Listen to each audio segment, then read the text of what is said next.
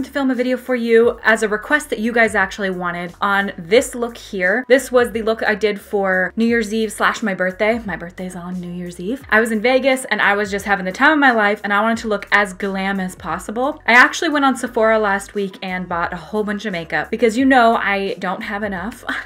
Lies, I actually have way too much. However, there were a few products that I was like, I must have these in my life, and if I don't get them, I will cry. I saw that there were a few limited edition items on Sephora and I was like, okay, if I don't get these now, what I'm gonna do is I'm gonna kick myself in the ass for not doing it. Tarte had this Blush Bazaar palette. They had it on massive sale. And when I went on Sephora's website last week, I logged onto the website and it was sold out and I was like, bitches. I was so upset because I was like, I hate when a limited edition item is there and I'm like, should I? And then I don't, it's gone forever and I regret it. So stupid, it's just makeup. I get that it's really not that big a deal. I have some new stuff that I'm gonna try for you guys, but it's not a first impression. I have tried this stuff before and it is fucking good. Before we get into this video, make sure you guys subscribe to my YouTube channel. I put out new videos every Monday, Wednesday, and Friday. Also, make sure you guys follow me on all my other social media stuff. Everything is RawBeautyKristi. So Instagram, Facebook, Snapchat, Twitter, you know the drill. Let's get into this makeup tutorial on my New Year's Eve / birthday / 30. I'm actually 30 years old. Look, holy shit. So first and foremost, before we get into anything, I wanted to show you guys this trick because Nikki Tutorials talked about this 2 years ago maybe, and it has been a godsend, lifesaver, changed my life thing.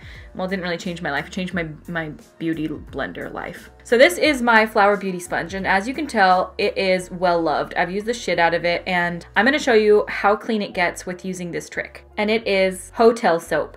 Whatever the hell they put in this soap is the best beauty sponge cleaner that exists on the face of this planet. Mine is here. I stole it from the hotel when we were in Vegas, but this is, it doesn't even matter. Every soap I've ever used from any hotel gets these cleaner than anything. So this is what it looks like now.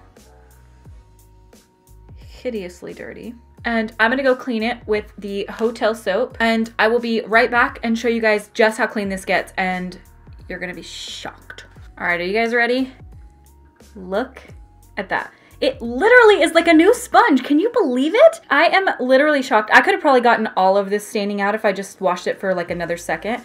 But this is literally after washing it for like 30 seconds. It gets it cleaner than anything else. It is seriously so amazing. How does it work like that? So when I was there, I did my eyes first because I wanted everything to be as crisp and clean as possible. I do find that for me personally, when I do my eyes first, everything just looks better. Ignore my skin right now. I'm in like the purging phase because I was eating carbs for like a month and a half. Now I'm back to keto. My body's basically telling me that since I treated it that way for a month, it's going to punish me. So I'm gonna moisturize my face first and foremost. That's what I'm gonna start off with. And this is the Tatcha Water Cream Moisturizer. This is one that I have been trying. And oh my God, if you guys have not tried this, try to see if you can get a sample of it from Sephora. Okay, it's already doing it.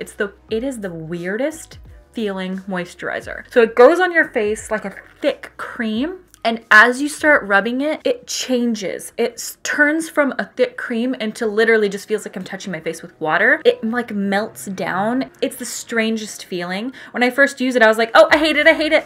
But I actually really like it because it sinks into the skin. Like you can tell it's actually moisturizing your skin, which is really nice. I also really love that this thing comes with a little spatula so you don't have to dip your fingers in. All right, skin is moisturized, and while that's sinking in, I'm gonna move on to the eyes. When I was on my trip, I used the Kylie concealer in the color Ivory, and that's what I'm going to use today. And I just sort of prime my eyelids with that.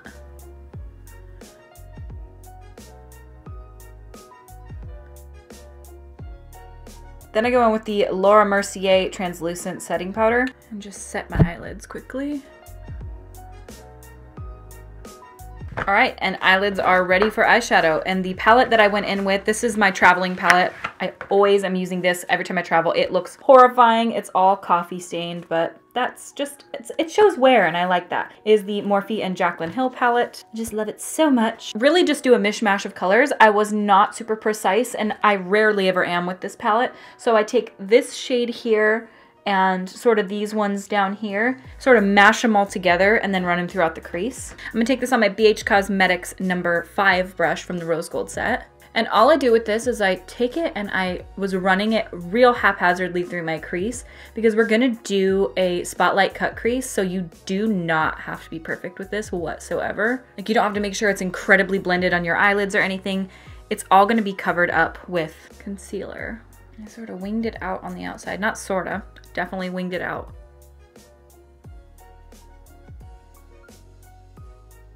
And I didn't use too many oranges. It kind of looks really warm right now. Because the color we're putting on the lid is very taupe champagne, it honestly doesn't matter though. Like you could do any color your hair you want because the lid shade is all, it can go with anything. So you could literally do blue, green, purple, orange, brown. Like I'm going with this neutral brown because that's what I did on my birthday, but you can literally do anything. I think my favorite kind of eye looks to do are ones where you don't have to be super careful with them because you're cutting them out with concealer. I think that it's so fun because you can literally just be so haphazard with how you apply the makeup, like the initial steps of blending, as long as you are gonna do a really precise job with cutting out with concealer. I honestly used to hate doing cut creases when I didn't know about the concealer technique. Like, look how horrifying this looks.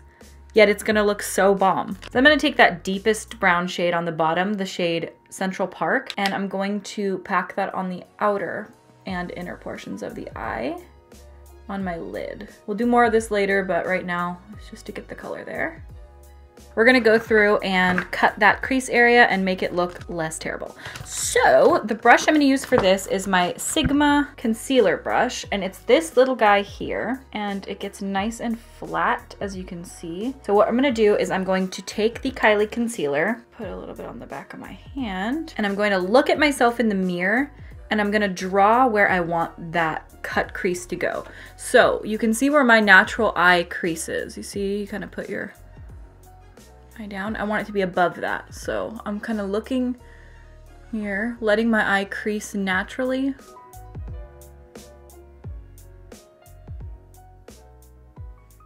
And going above that.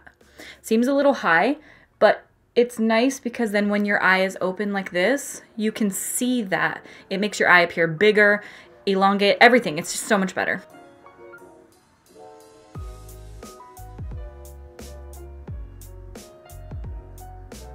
So then I'm gonna take this and drag it down. And as you've done that, you've used the majority of the concealer that's on your brush. We did a look similar to this recently, so it's the same technique that I used in the Kathleen Lights video. So now that you've got that color down, pat out the edges into the brown that we put down before, that it's not super harsh but more blended out like that. All right, so that's the general idea of what we're looking for. And then what I did is I went in with this next product, which is literally my favorite. It's so cool. I just bought it and I'm obsessed with it. I need all the colors. It is this Tarte chrome paint in the color Top Yacht. And I'll show you a swatch of this. Oh my God. So just gently putting my finger in. Holy shit, you guys, on the eye. It is absolutely stunning and so easy to use. So literally you just sort of swirl your finger in gently, and you can see just swirling in gently how much product I get on my finger. And then I like to use my ring finger for this. And then I was patting it onto the center of my eyelid. And then using a clean finger to sort of tap out the edges. Like, I need every single color of these right now.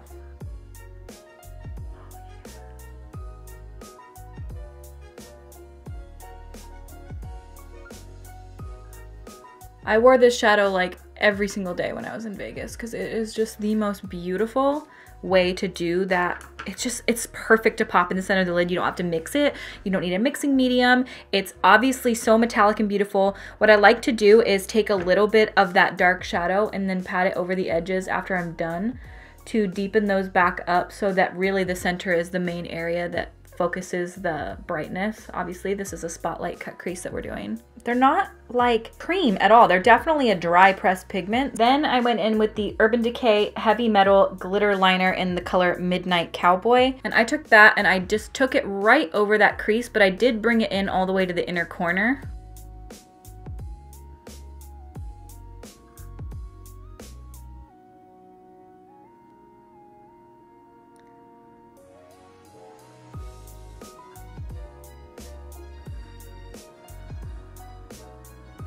Then I went in with Schwing liner from the Balm, and I did a thick black wing. I don't know if I can like do a tutorial on how to do a wing.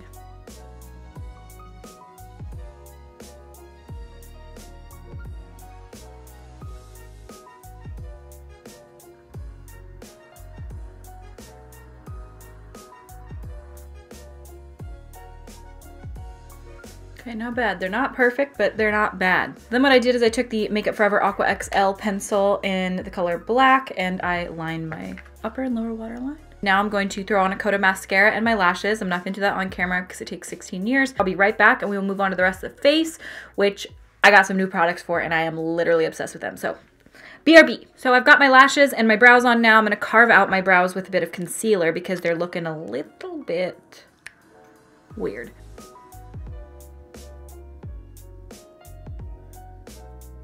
This can also help if you brought your eyeshadow up too high to make it look cleaner as well.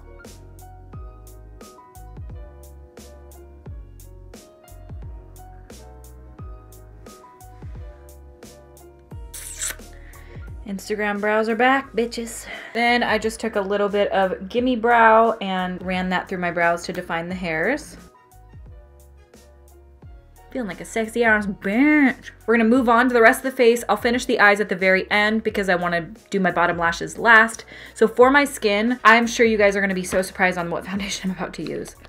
I don't know if I've used this in a long time. L'Oreal Pro Glow. And what's nice is, see how we like did a shitty job on the eyeshadow? When you go through and do the concealer, you clean all of that up and it looks like you're the best eyeshadow ass bitch in the entire world, and I love that.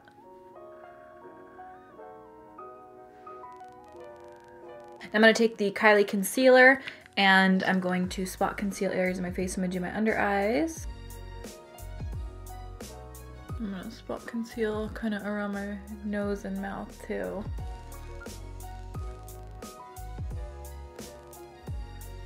I just did a full review on these. If you guys missed it, I will link it up here. I did a full review comparing the Kylie and ColourPop concealers, and you guys can see my thoughts on that. I did a wear test. I was wearing it for like a week, and I let you guys know my final thoughts.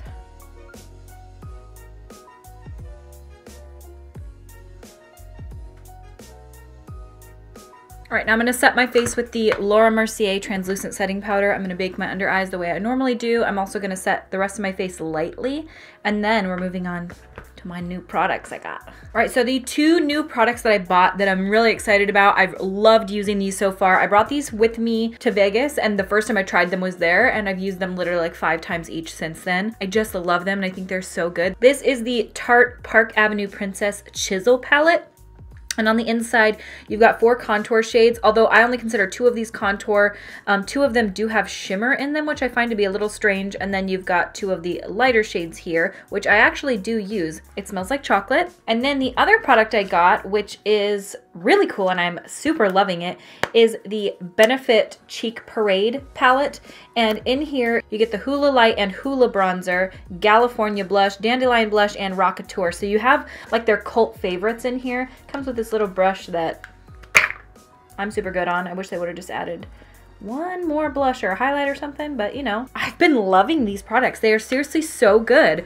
And the packaging on this one is so beautiful. This feels so sturdy. I just am really liking it. Go with my Smith 112 brush into these 2 matte shades here. I'm taking my contour up a little higher now so that it gives me like a lifted appearance to my cheeks. If you start out too low, it can really drag your face down and make it look more round. Also taking this up along my hairline as I normally do, to continue to add a little bit of color on my forehead so that my cheeks and my forehead aren't one different color. This also can bring the size of your forehead down if you've got a 7 head like I do.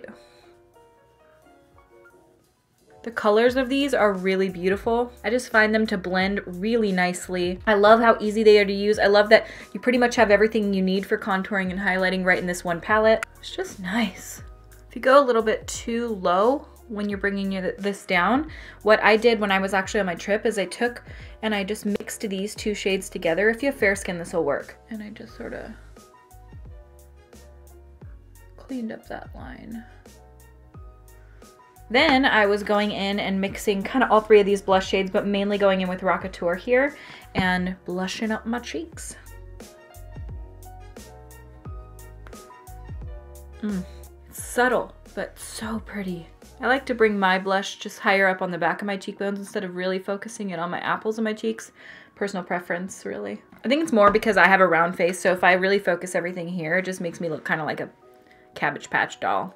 I used 2 different highlights while I was there as well. I used the MAC Cosmetics and Robert Lee Morris highlight in Peach. So that's what I'm gonna do today. But then I also went in with OFRA Rodeo Drive. So if you don't wanna use 2 highlights, which is completely understandable, you can just do that one if you're unable to get this one. I love this highlight though.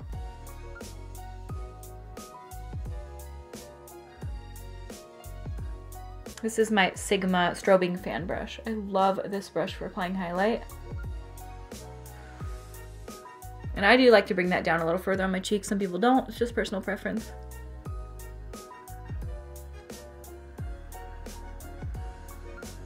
And that may be enough highlight for some people, but this is me we're talking about. So I'm gonna go in with OFRA Rodeo Drive highlight.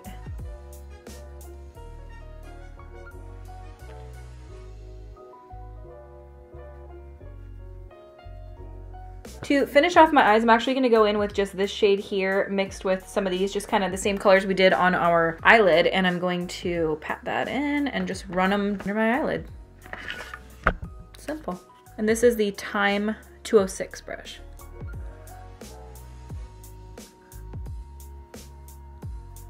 And some people like to focus all the attention on the upper eyelid. Not me. I have pretty long lower lashes as is, so I love it when I put mascara on them and they look like that. Some people don't, but oh shit, I love it.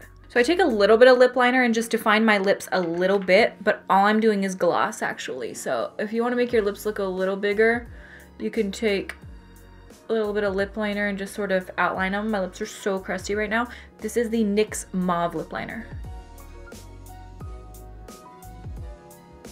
Oh, I forgot. There's definitely another step to my eyes. I forgot. I took the Urban Decay glitter and I just went like this.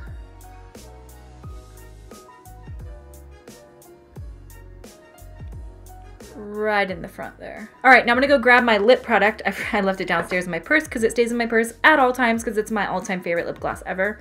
BRB. The gloss I used for this was the Fenty Beauty Gloss Balm, and oh dear Jesus.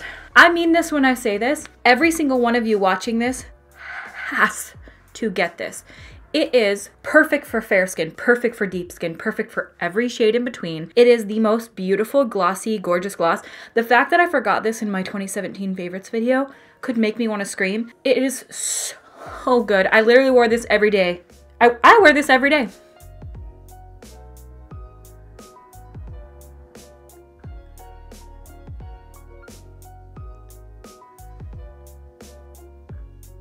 And this is the finished makeup look, you guys. I am literally obsessed with it. I feel like if I'm ever gonna do a glam, this is it. This is what I want in life. Maybe sans the glitter. I did this one day without the glitter and it looked just as beautiful. I just was making sure to really cut the crease in a perfect way. It's just, I feel so pretty in this. I urge you to try it if you haven't. Products you need to pick up if you haven't yet. I love that Tarte palette. I love the Benefit Cheek Parade as well. And I also really love this Tarte Chrome Paint. These are so cool, you guys. You must try them. Everything else, I mean, this Fenty gloss, oh shit. It's lit. Tell me it isn't the most beautiful thing you've ever seen. God damn, it's the perfect color. I feel like such a bitch in this makeup. This is that don't talk to me makeup. I don't know if you guys know what I mean, but like this is resting bitch face makeup. This is unapproachable, which I kind of hate in a lot of ways. People tell me I have the bitchiest face, especially when I go to like events and things or places where I don't know people or stores and like a subscriber's there or something. They'll be like, oh, I was kind of afraid to approach you. You know, you look like you're kind of upset. And it's like, I'm never upset. This is what I look like in public. I'm just looking around, but I guess I have a really bitchy face. So tell me, do you think I have a bitchy face? Because I get that comment more than I think any other comment. Like people say that they don't want to approach me because I look like such a fucking bitch. And I hate that because I'm literally not. I want to meet everyone. I would, if you came up to me and said hi, even if I was standing there like this, I'd be like, oh my God. Like I hate that about myself. I have to check my face because if somebody's talking to me and even if they're telling me like a cool story, a lot of times I'm like, I don't know why. That's just like what my default face is, like angry or disgusted almost. I feel like I feel fine, but I need to smile more and like I just don't. My default face is this. I just look like I hate everyone, apparently. And make sure you also don't forget to, again, subscribe to my channel, uploading every Monday, Wednesday, Friday. If you guys have any video requests, let me know. I plan on doing some challenge videos sometimes. I think they're really fun, and I think it would be fun to incorporate into my channel. I do a lot of reviews and things on my channel, but I also love teaching and doing tutorials and things like that as well. And I hope you guys like this video. I thank you guys so much for watching, and I will see you at my next video. Bye! All right, so I'm gonna take this on my Zoeva, no, what? Ugh. It is this Tarte cosmetic, here. It is this Tarte, oh, come on, bitch. Sounds like someone's in my house. Thank God it was the mailman. I'm gonna sneeze. Oh, I sneezed right into my hands, that's horrifying. So then I went in with Schwing liner from the Balm. Wait, how do I do this?